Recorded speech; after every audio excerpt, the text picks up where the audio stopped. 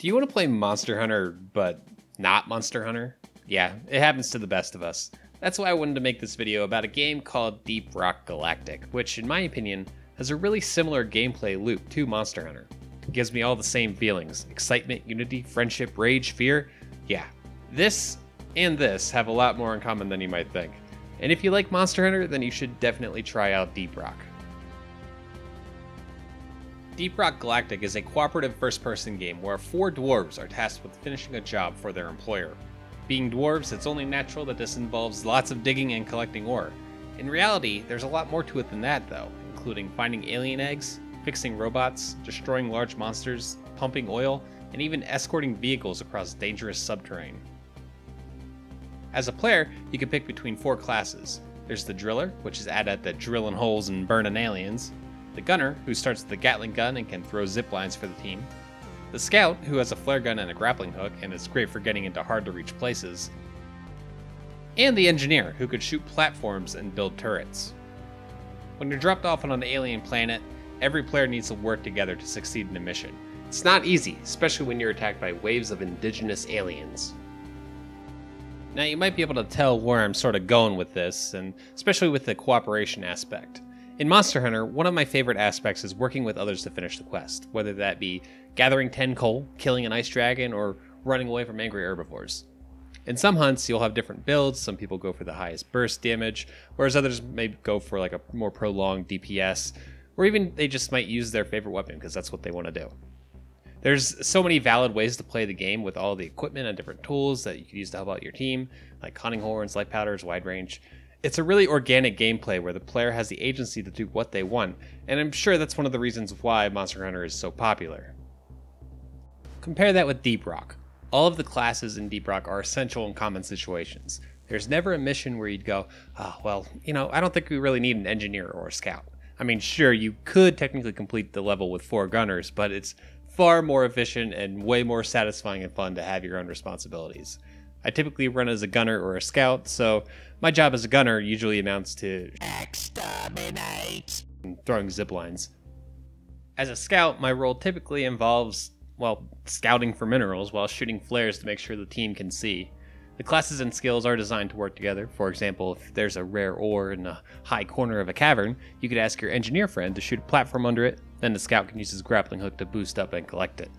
If there's a swarm of angry bugs and one of your dwarves is down, the gunner can throw up a shield and resuscitate the wounded dwarf.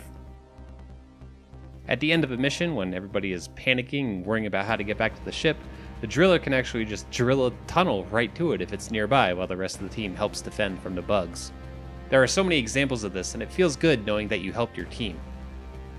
Of course, this wouldn't be possible if there wasn't an extensive progression system within Deep Rock. Before each mission, your dwarf is given free reign of the space rig, a sort of hub where you can chat with your teammates, you can run around, drink, dance, change equipment, that sort of thing. The space rig is really cool because there's lots of little Easter eggs and achievements in here. There's this hoop game that I've spent entirely too much time on. There's barrels all over the place that you can kick into the launch pod, there's unlockable beer that gives you fun effects, and there's even a jukebox with music that you can dance to. As you level up each dwarf, you'll unlock equipment and modifiers to customize your gear. A lot of these modifiers make small changes to ammo capacity or damage that help you with a certain playstyle. If you're constantly running out of ammo for your weapons, you can change your gear to carry more. Or you can focus on damage and give your weapon flaming bullets or larger explosions or something like that. For example, my scout's equipment allows him to carry more minerals and reduce the grappling hook charge time. This makes it easier for me to collect minerals and zip out of danger. You'll also unlock perks, character-wide bonuses that you can slot into your loadout. These also give various effects and abilities to your character.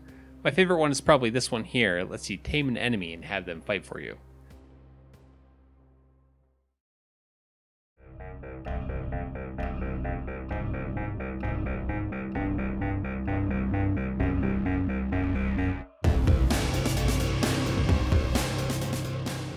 There are many mission types in Deep Rock. It's not all just mining minerals. Well, there's still a lot of mining, but there are challenges constantly thrown at you with all the different alien bugs you'll face. Sometimes you'll be tasked with killing an alien called a glyphid dreadnought, one of the handful of creatures with a life bar. As long as you work together with your team, you'll be able to kill dreadnoughts, but they're not the only tough creature. Oh, no. There are so many other creatures that inhabit the alien planet, like this glyphid bulk detonator. These guys are really cool because when they die, they literally leave a giant crater. There's even a variant of them that turns everything in the explosion radius to gold. And to get the most gold out of these big boys, you gotta kill them when they're in a small tunnel. It's really neat. In other missions, you'll need to dig up glowing gems called quarks and deposit them back at a mine head. These usually have a lot of combat and are one of my favorite mission types. Even the standard mining missions are fun to me because every level is unpredictable. No two missions are the same. The two newest game modes are Escort Duty and On-Site Extraction. These were just released with Update 32 that came out last week. Escort Duty has you escorting a drill dozer, this giant tank-like drill. This is a really combat-focused game mode that can be tough if you're not prepared or if you find yourself low on ammunition. On-Site Extraction has you building oil wells and pipes, and then you'll extract what you need and escape while protecting the pump jacks. You can even skate on the pipes. It's neat. Beyond the mission types, though, are the actual environments themselves. One thing that Deep Rock does very well is environmental cues and hidden goodies that go beyond your objectives. But also, it pays to go through each cave with a fine-tooth comb because of all the secrets. You can find hidden chunks of ore and treasure by looking for details on the wall. Like this here. Some players might not think nothing of this, but if you dig a little bit deeper, you'll get rewarded for your curiosity. That's not all though, because there are also these special events that you could trigger by finding special machines. Some of the events that you might encounter are throwing bombs to blow up reinforced rock, charging your pickaxe to break rock-covered aliens, or zapping bugs that are infected with a special mineral and then depositing that mineral. These events give you a completion bonus, but also allow you to get more cosmetic gear or an equipment modifier.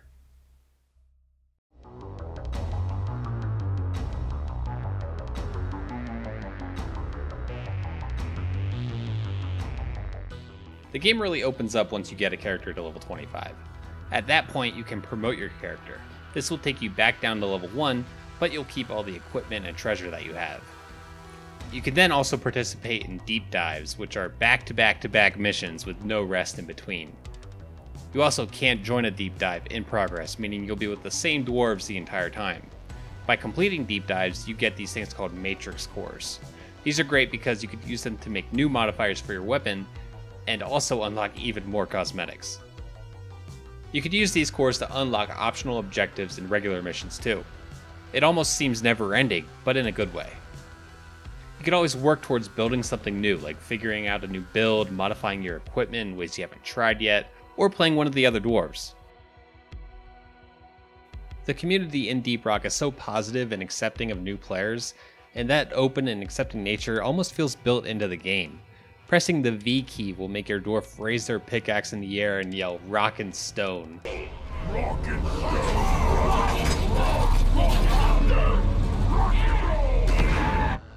I love doing this. You'll see me cheering everyone on when we start a mission, when we finish a mission, or reviving somebody, any number of reasons.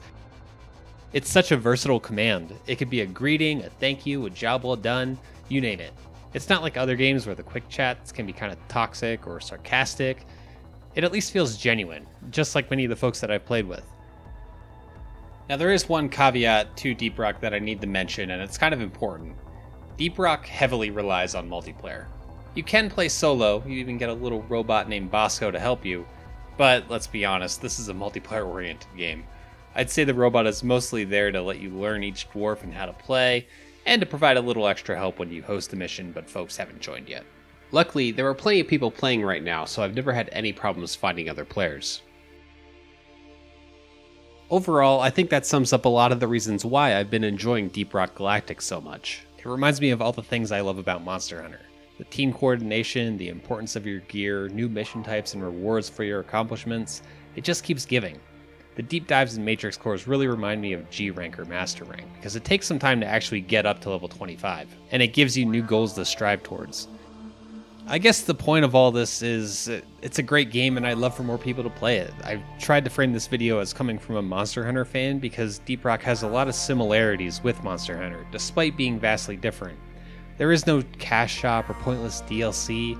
It's a genuinely rewarding game to sink your precious time into. It doesn't hold your hand with obnoxious tutorials, it lets you experiment.